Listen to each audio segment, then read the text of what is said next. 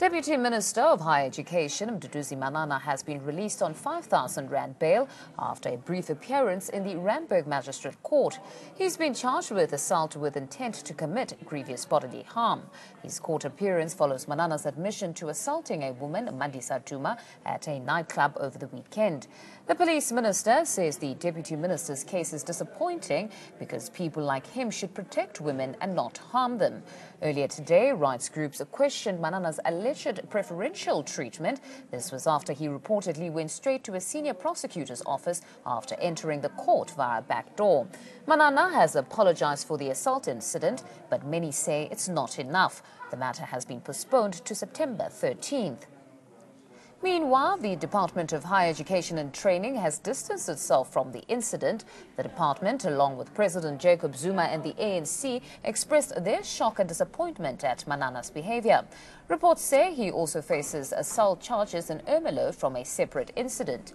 A petition is circulating to have Manana dismissed as the scourge of violence against women continues in the country.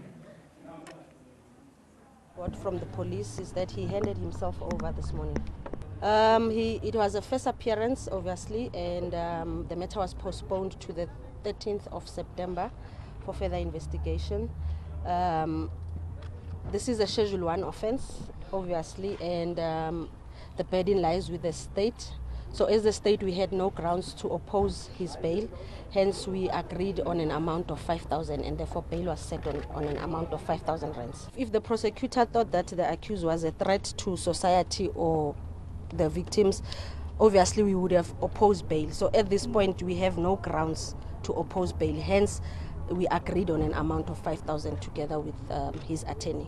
Well, if one had to look at the video evidence that has been made available, and if that evidence is true and it reflects exactly what happened on that evening, then certainly one could expect a conviction.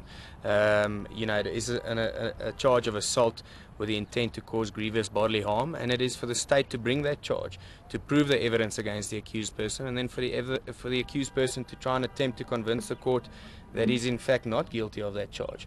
But way before that, the person, if he's implicated in a crime, he's already admitted to having committed that crime, one expects him to be arrested and brought before court. You know, if one had to look at the interests of the victims in this incident, if something happens to the victims, if their lives are in danger and that they suffer injuries as a result of the Deputy Minister not having been arrested yet, then certainly there could be a civil charge that can be laid against the police at a later stage. But for now, there's no limit as to how long the police need to take when they arrest a person. One also needs to look at the other side of the coin, and that is if a person is innocent and you go and arrest him, then his rights are being infringed upon.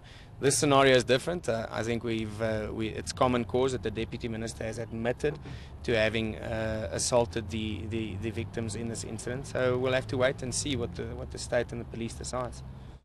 Arresting him would have sent a strong signal to say, actually, we don't tolerate this in South Africa. But letting him, off the hook, we understand politics, he needed to vote, fine.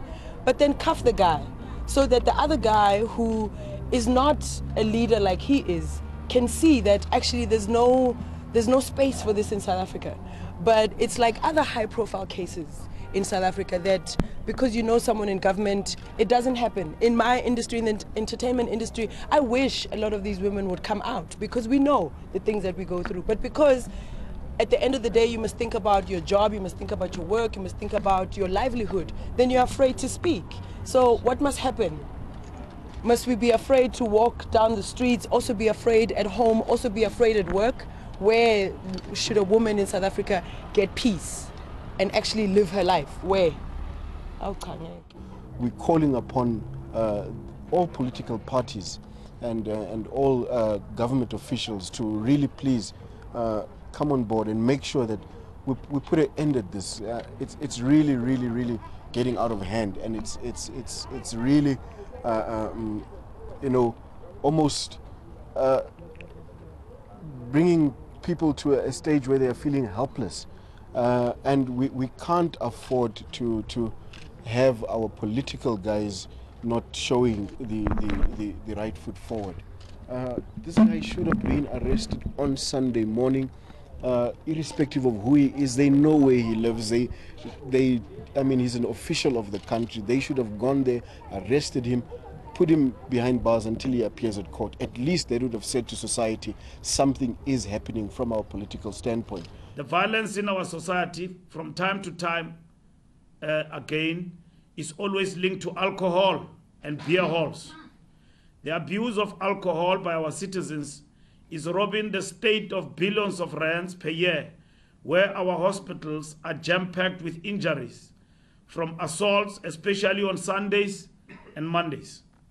The example of this is seen in the case of our own comrade, Deputy Minister Manana, who today appeared at the Randburg court after handing himself over to the police this morning, following his constant cooperation with the investigators from the day the matter was reported.